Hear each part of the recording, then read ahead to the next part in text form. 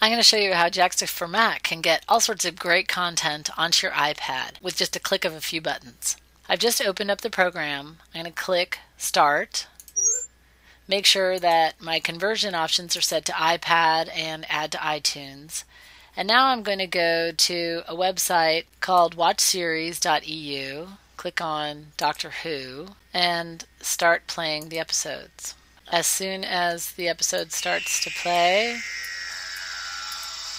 Jaksta is downloading it. And the cool thing about Jaksta is I can download lots of things at the same time. So I'm going to go back, click on episode 2. So it's only a few minutes away from completing the first one, and it's now downloading the second.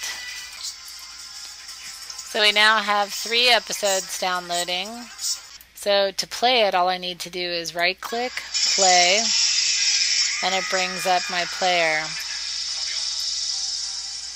So the next time I plug in my iPad, these Doctor Who episodes will already be in iTunes, easy to add to my iPad. Jaksta for Mac is super fast, super easy to use, and a great way to get content to all your portable devices, but particularly your iPad. I hope you enjoy checking it out. Bye.